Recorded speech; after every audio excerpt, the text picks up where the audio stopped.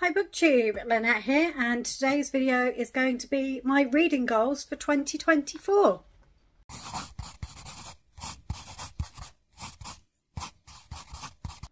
So it's the 28th of December when I'm filming this, and today this little beauty arrived all the way from Canada. It is my 2024 reading planner.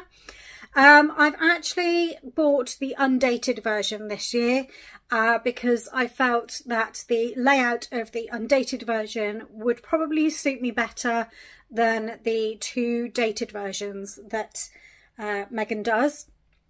This is produced by Little Inklings Designs, and this undated version is going to be available all year round, the same as her novel companions that she does, whereas the dated versions are sold until they run out. I am going to attempt to use this weekly and monthly so that I don't fall behind with anything, and I have gone ahead and been doing some setting up this morning.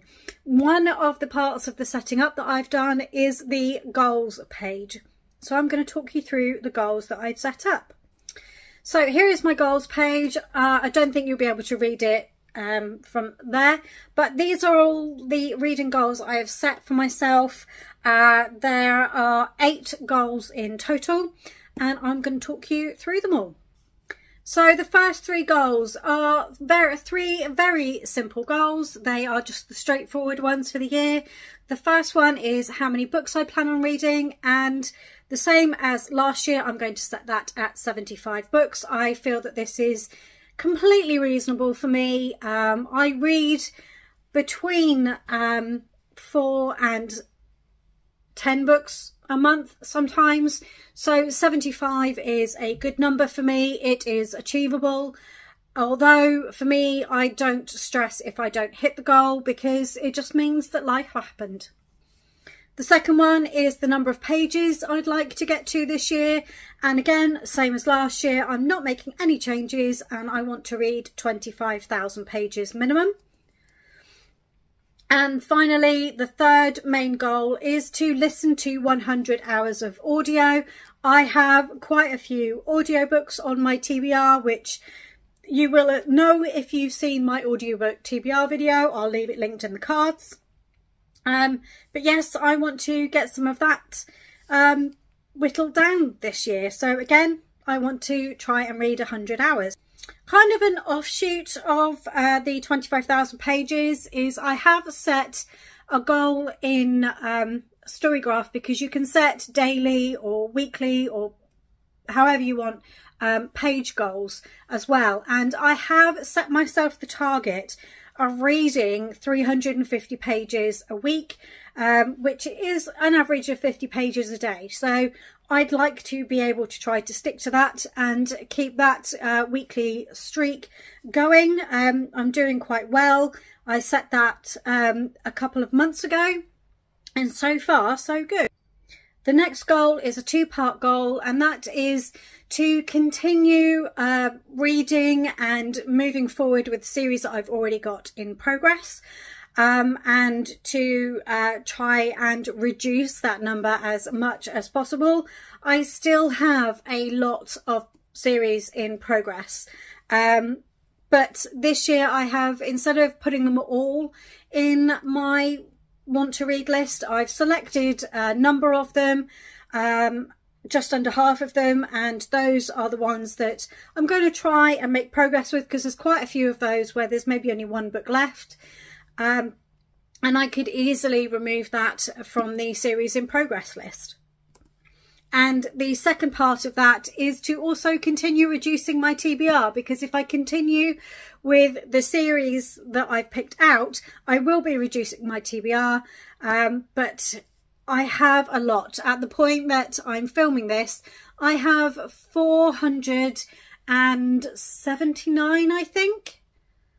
I'll pop the number here in editing, but yes, I have almost 500 books, and I've only brought it down a small amount. So following on from that is this year I'm going to continue trying to be intentional about my book purchases. For quite a number of years now, I have been trying to think carefully about the books that I buy, and to try not to buy books that are just going to sit on my TBR. My TBR on my e-reader, you should have seen that video before this goes up, but I have 369 unread books on there that are new to me books that I've never read before. And I went through a long phase of just randomly buying books without really thinking about why I was buying them, when I was going to read them, would I ever have time to read them? And I would always just go looking for the next read, instead of looking what I already had. So I'm trying to pull that back.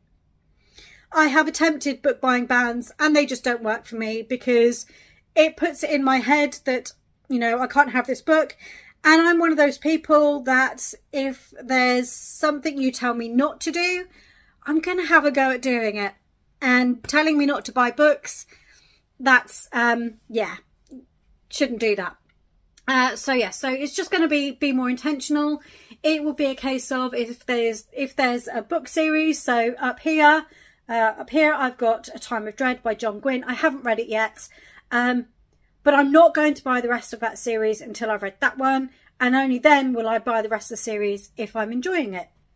And things like that. Or it will be books that I have thoroughly enjoyed and I want to have a copy on my shelves. I know for definite there is a book coming out in February that I'm going to want to read as soon as it comes out, because it's the second book in a series. But the reason I've ordered the version of it that I have is so that it will match the first book in the series that I already have on my shelves. As part of the being more intentional, I do pay for a monthly Kindle Unlimited subscription, which I don't use to its fullest. What I'm going to try and do is, as part of the continuing series, I'm going to try and use Kindle Unlimited to reduce the number of books in series that I can. But I'm also going to explore more genres, because at the moment I pretty much only get romance books. But I'm going to have a look and see what there is in the way of fantasy and crime fiction as well.